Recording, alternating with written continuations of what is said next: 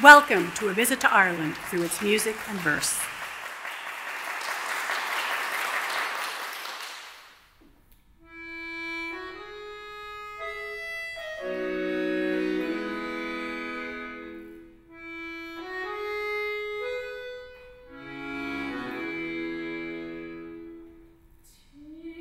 Oh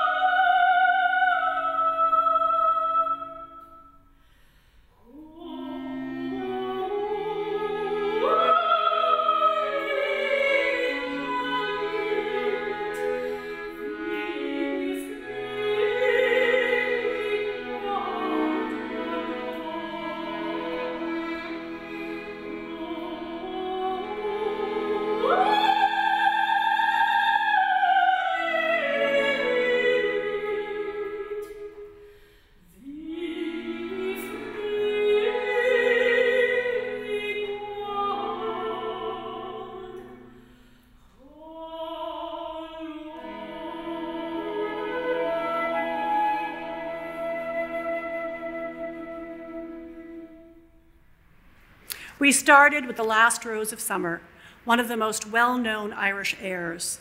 The melody is a traditional tune from the ancient oral tradition, transcribed in 1792. The Irish poet and lyricist Thomas Moore, who lived from 1779 to 1852, set the music to his poem, The Last Rose of Summer, written while he was in County Kilkenny. This marked the start of the transition in popular Irish culture from the use of Gaelic to English. Many composers, including Mendelssohn, Beethoven, and Benjamin Britten, composed works inspired by this melody. Now we move to Irish dance music, which we have divided into two groups. The first group features three of the most popular dance forms in Ireland: the jig, danced in hard shoes; the reel, danced in soft shoes, both originally from England; and the waltz.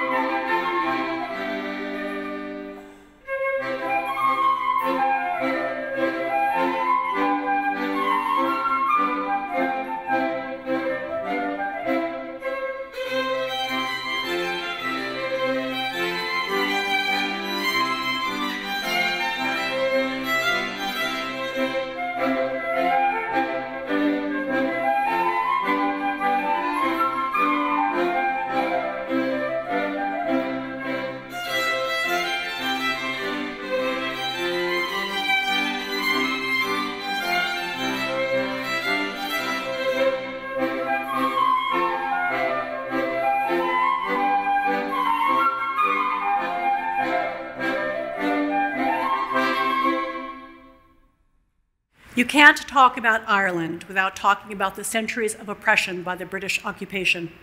It's a common story, an invading culture's dominance over another, with restrictions against traditions and language.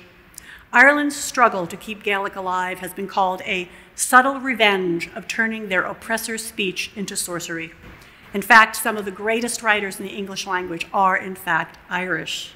James Joyce, Jonathan Swift, Oscar Wilde, George Bernard Shaw, Samuel Beckett, Bram Stoker, and William Butler Yeats. According to Yeats, The Sally Gardens was an attempt to reconstruct an old song from 3 lines, imperfectly remembered by an old peasant woman. There are several Irish tunes with the title Foggy Dew, but this traditional melody was transcribed for an 1804 collection. Irish-American tenor Robert White asked his friend, Grammy, Pulitzer, and Oscar Award-winning American composer John Corigliano to arrange Irish folk songs for him. That collaboration led to these evocative arrangements for voice and flute, and I had the pleasure of performing them with Bobby White.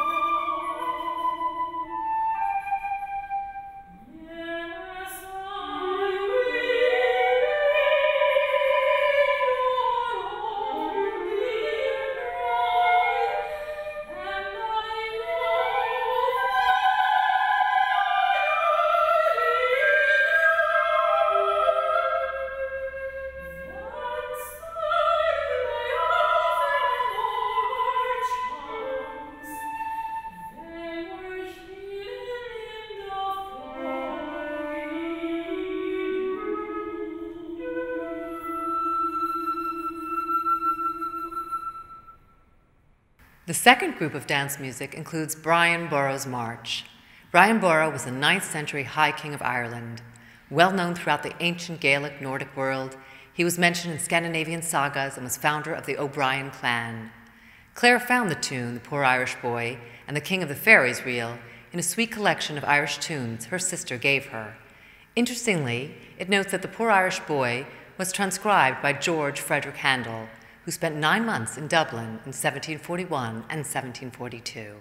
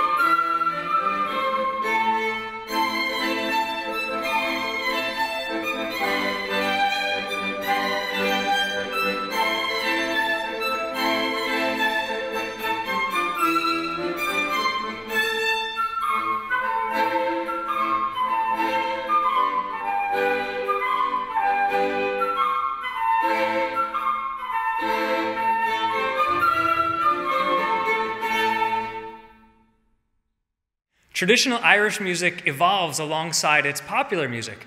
Singer-songwriter Ewha from County Donegal grew up playing traditional music, but is most known for her songs like Book of Days, which was used in the 1992 film Far and Away. The most famous band out of Ireland, U2, is known both for their political statements in music like Sunday Bloody Sunday, but also for yearning love songs like All I Want Is You.